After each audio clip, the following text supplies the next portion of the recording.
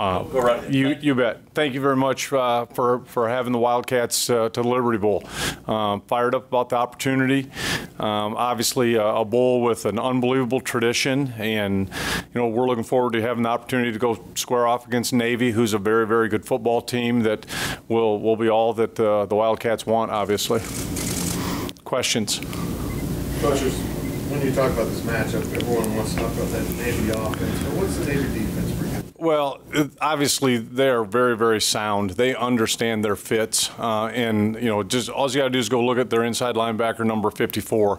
The style and the way that he plays football, how he plays the game, is a tribute to how I'm sure they go about their business every day. I mean, they're sound at what they do, and they play physical and they play hard, and they make you make big plays against them.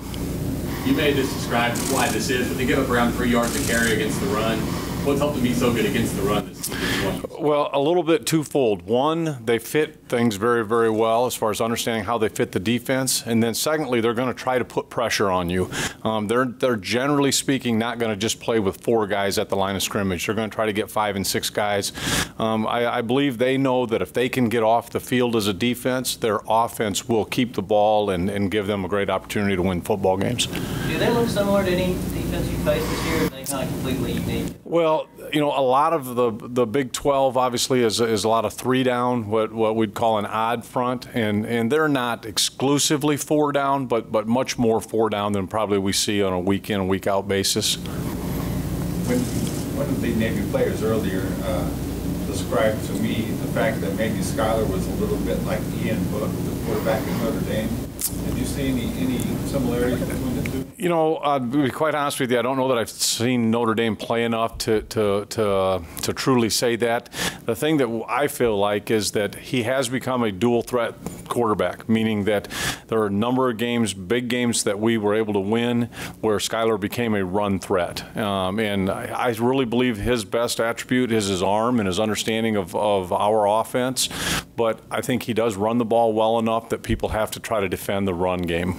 I know in one presser in Manhattan with Coach Lyman, he mentioned that you guys are going to do a lot more bowl game preps than normal versus focusing on the young players in practice. But are there any of the young players that really stood out?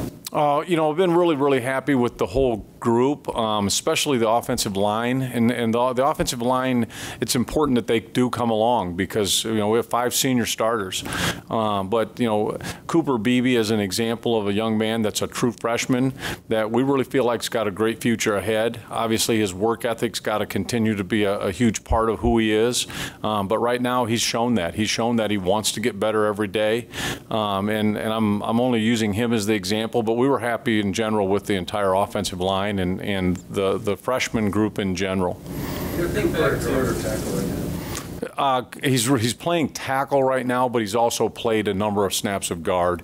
He's a guy that we feel like cerebrally, mentally will be able to handle either position. When you think back to Joshua Youngblood first getting here, how did he make the transition from high school quarterback to receiver, return guy? Well, the first thing was right after he signed, he was one of the first guys, if not the first guy, asking for information, asking for playbook, getting on the phone with Coach Ray and talking offensive scheme. And then when he got here in June, he was probably as good as anybody at being able to bring what he had learned or what he'd received during the winter or spring, really, and transferring it or taking it to the field in June. So when they had their captain's practices, when they were out there after the weight room workouts and the conditioning stuff, he already knew what the formations were, so he could start learning the offense. How do you feel like an offseason will benefit Josh? Well, I think the biggest thing that it'll allow him to do is bring that big playability that he has as a return guy to the field on the offense, and that's something we've got to get from him.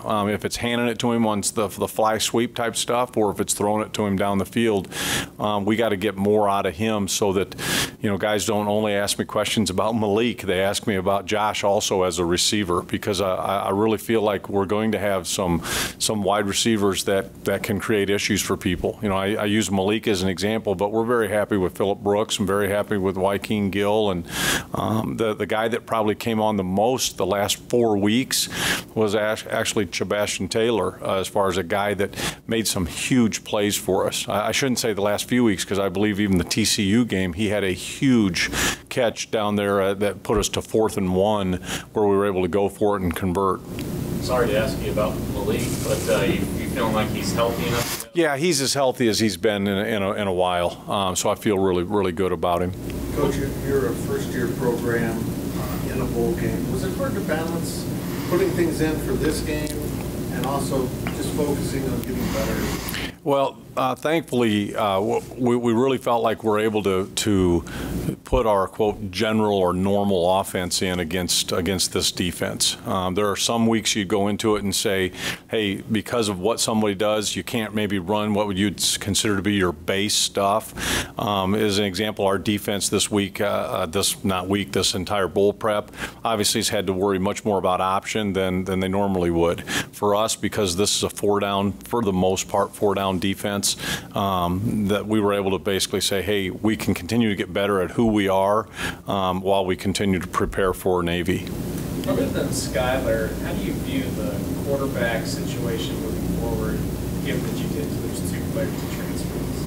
Yeah, it'll be interesting because this spring will be a huge spring for us. Obviously, Nick and Jaron need to have really good springs.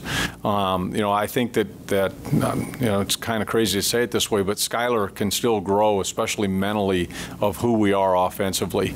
And then we're going to obviously have one of the guys we signed will be here this spring.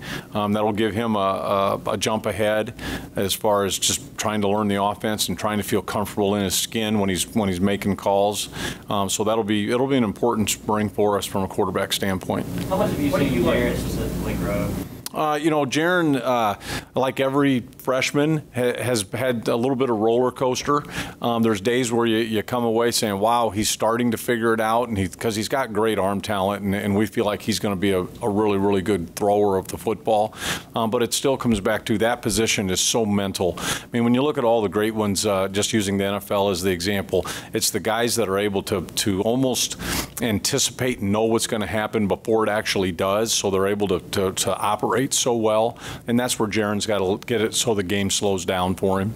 I haven't got to ask you about him yet. What do you like most about Will Howard? He's a winner.